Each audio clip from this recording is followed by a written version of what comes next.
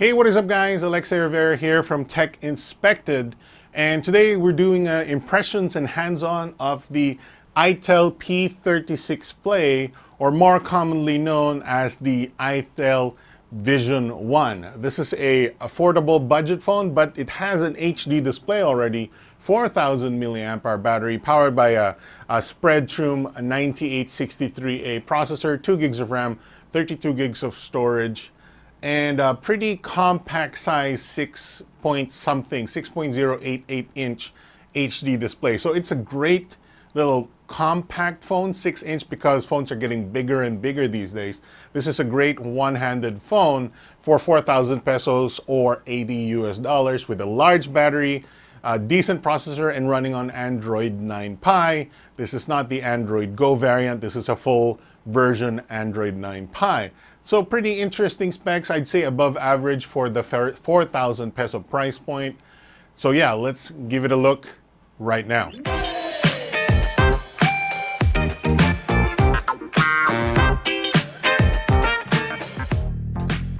All right, guys, so here is the Itel P36 Play, or also known as the Itel Vision 1, priced at 4,000 pesos. As you can see, we've already set it up, but before we get to that, we'll show you the contents of the box. As you can see, it is a pretty standard Itel box in this red color. Pretty nice looking. We got a hard case with a Vision logo right there.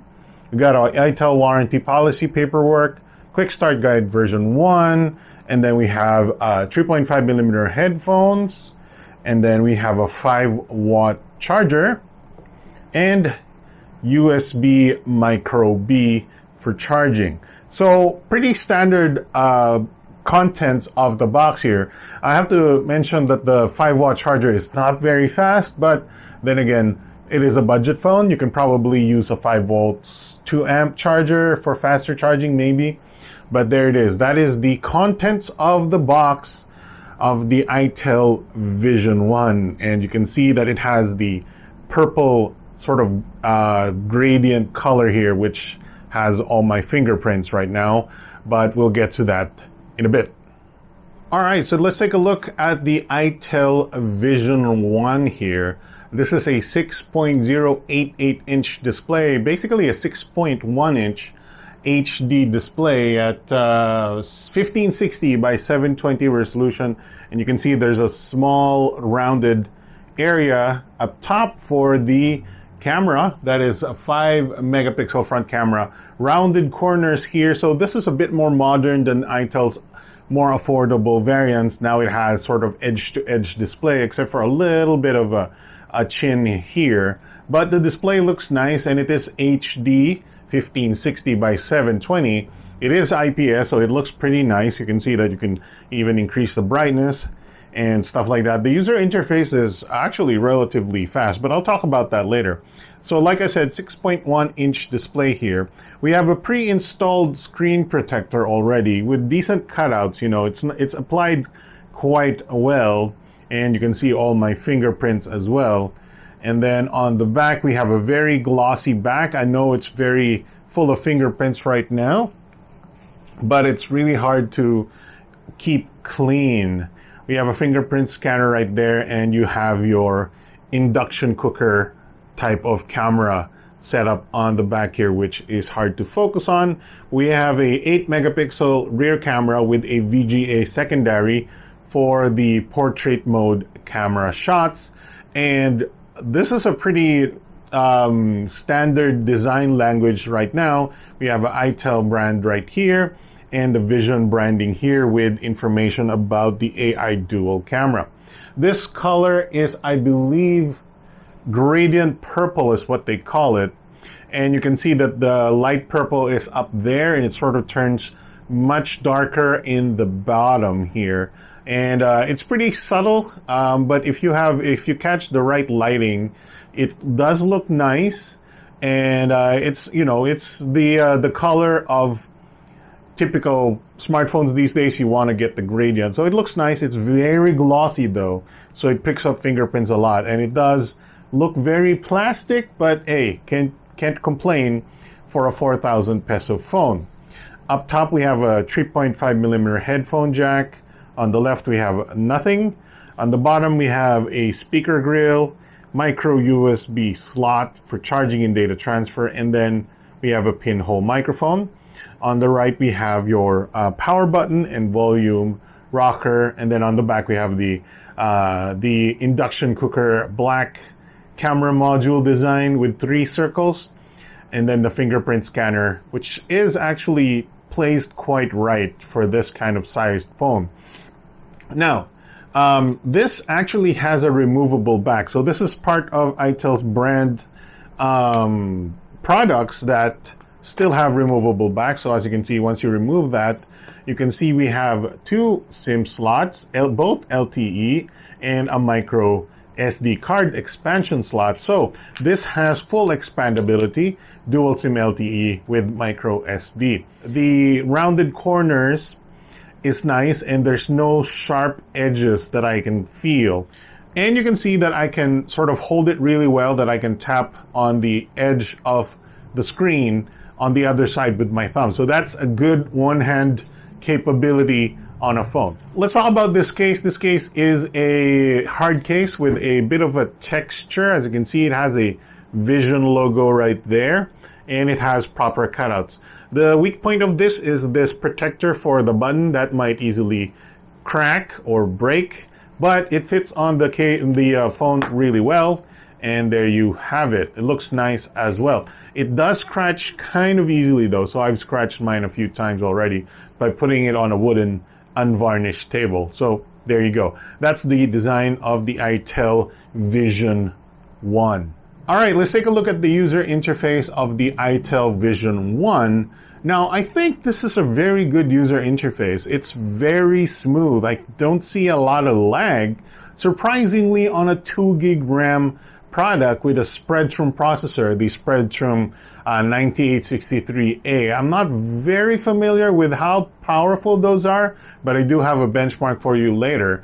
It's still very smooth. I don't know how Itel manages this, but you can see that switching apps is very smooth, and the animations doesn't seem to drop any frames.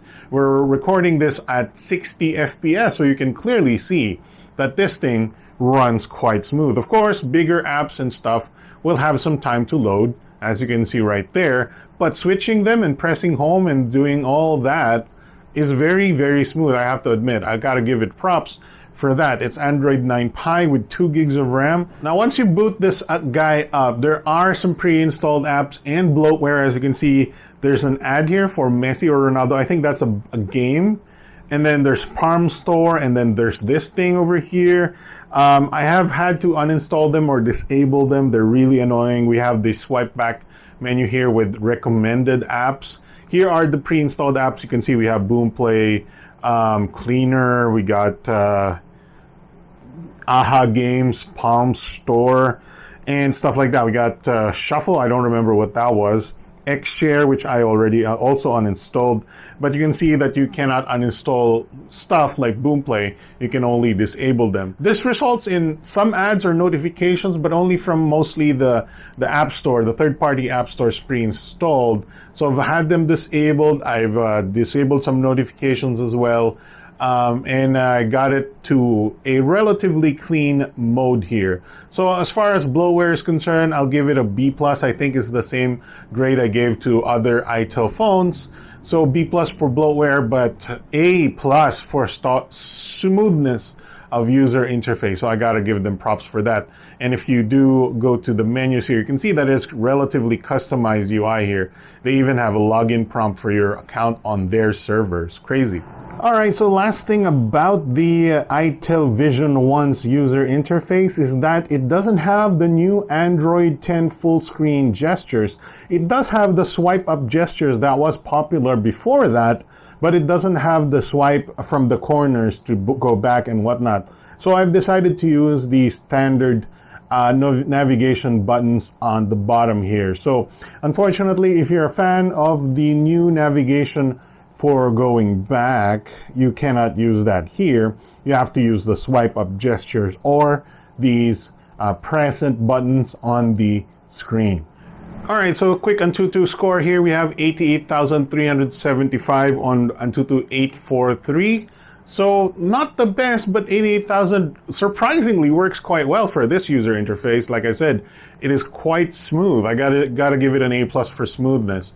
We have 5 touch points. You can't use a 6th finger, which is quite good. 5 touch points is good.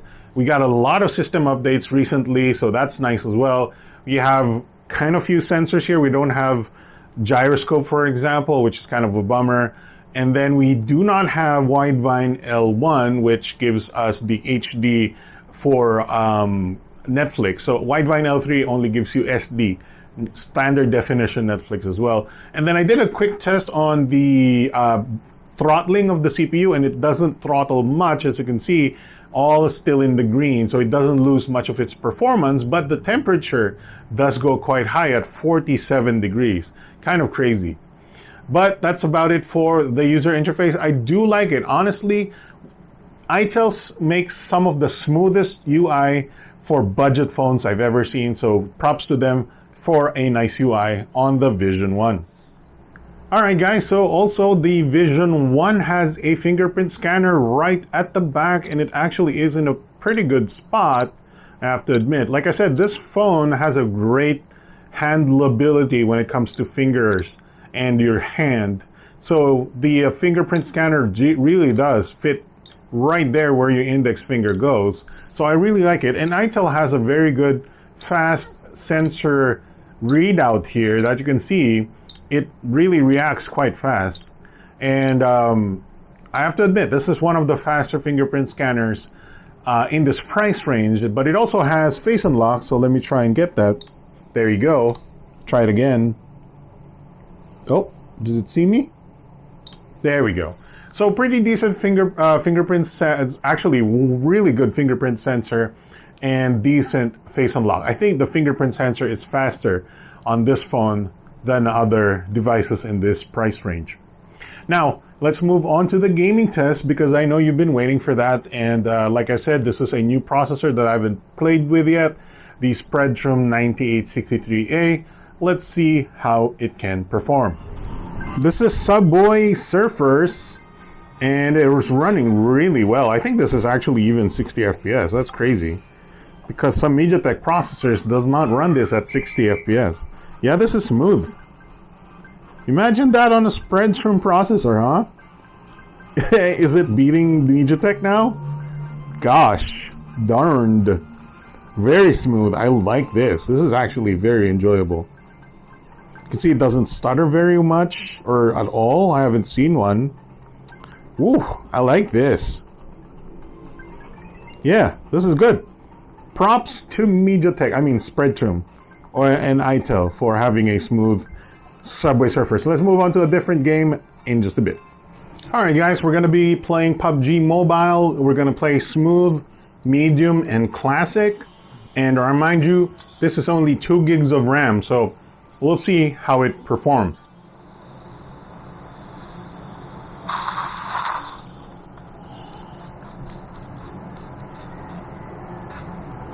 Okay, so a little bit of lag at the start there, but this frame rate is pretty good. Not gonna complain about what? Okay, oh, there's a guy here right there.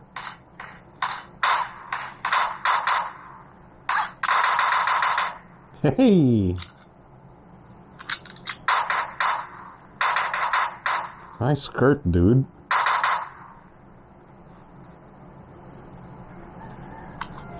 Oh yeah. Thanks for the stuff, bro. So speakers are on the bottom, and you can sort of muffle them by your palm here. You can sort of do it, hold it this way, but you can still sort of muffle the sound. I guess it doesn't matter. You should use your headphones anyways. There you go. Alright, let's get out of here. Whoop.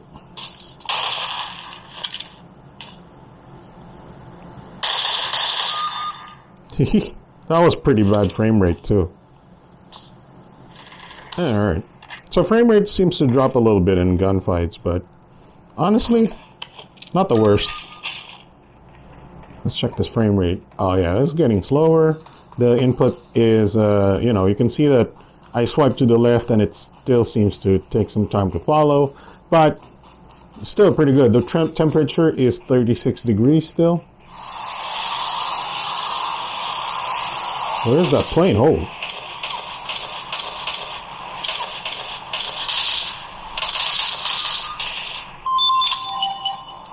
Alright, got him.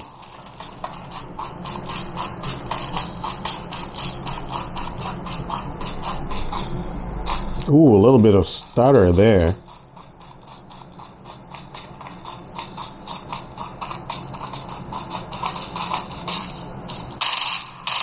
Oh, I'm terrible. Got him.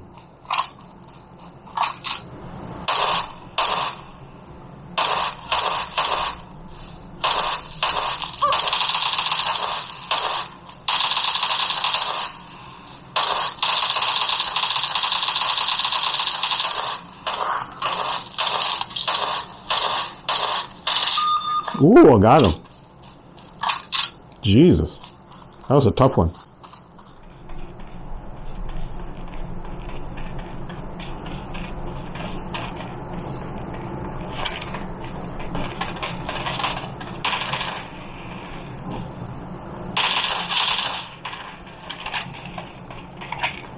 Ooh, frame rate is getting worse.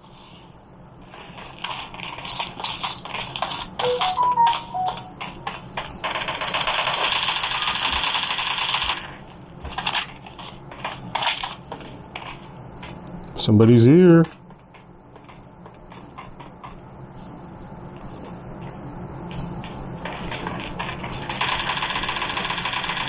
Oh yeah, boy. You got it. Nice. Oh yeah. Brah. Alright. That was cool. Woo! Frame rate got really bad. Now it's better now. Stuff. But you can play PUBG Mobile if you want.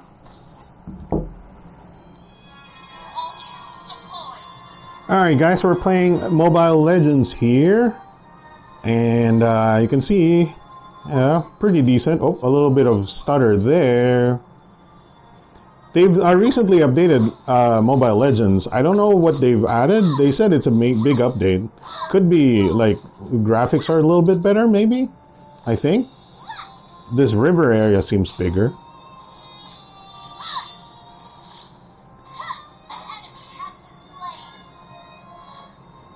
Oh, I think the tower had a little bit of shield there.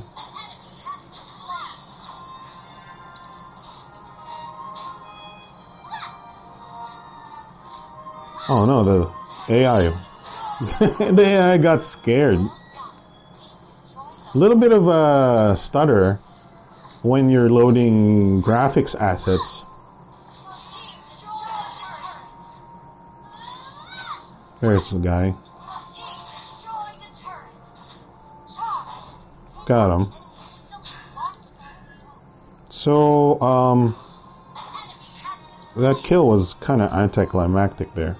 Let me just get another lane going. Frame rate seems pretty good. Oop.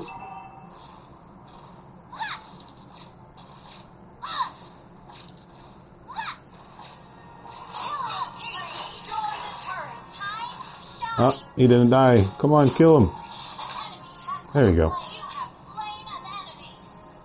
Ooh, a little stutter there, you see that? But overall, I think that's pretty decent for a 4,000 peso phone. Not bad.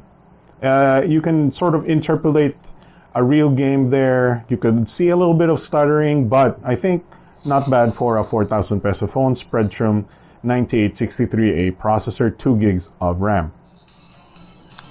Alright guys, so this is Honkai Impact 3. I'm going to set everything to high, everything on, and see how it performs. Obviously it's not going to perform very well, but I just want to know how it can do with these settings. Whoa, this is why you want to test it. Look at the frame rate on Honkai Impact. This is good. 60 FPS? Or at least 40, 50. Wow, look at this. Can you see? Okay, a little bit of stutter when you're loading other characters. Holy crap. This is good for a 4,000 peso phone. Okay, a little stutter there when loading the other part of the map. Skip. Oh, crap. Skip. Okay. And we're here in the rainy part. Let's see how the frame rate is on this. Yo, that's not bad. This is on the highest setting. Wow, that's crazy. I'm not going to lower the setting anymore because this is actually pretty decent frame rate. This is maybe 30 FPS here. And a lot of phones, budget phones, struggle in this area, this rainy area, because of the rain and all that. In this high-end, even in middle graphics, they have trouble. But apparently the Spreadtrum processor not having trouble with this guy. So, props to Itel Vision 1 for the performance on Honkai Impact 3.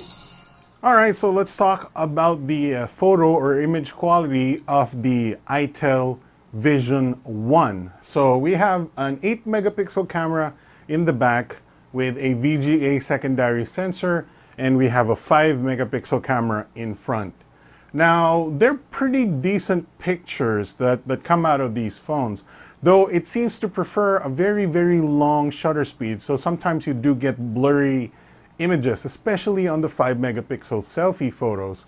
But I think the colors are pretty good, especially on the main 8 megapixel camera. The dynamic range could be improved. You can see that the sky is always blown out, but the colors are really nice on these 8 megapixel images. Now, for video, I think the selfie camera has a better video at 1080p.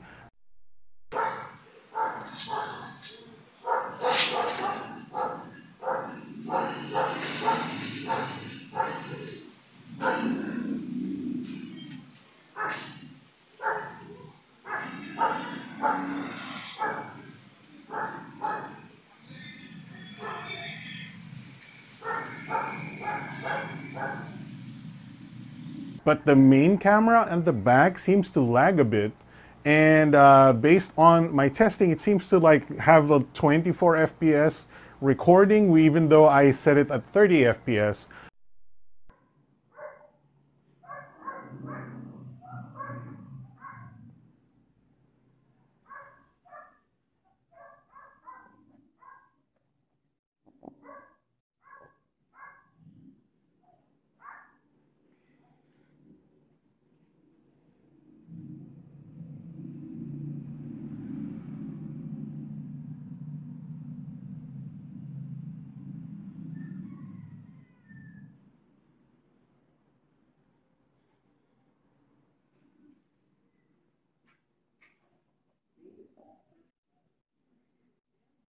Which is kind of a mismatch or a wrong recording. Maybe it was the processor slowing down a little bit or whatnot.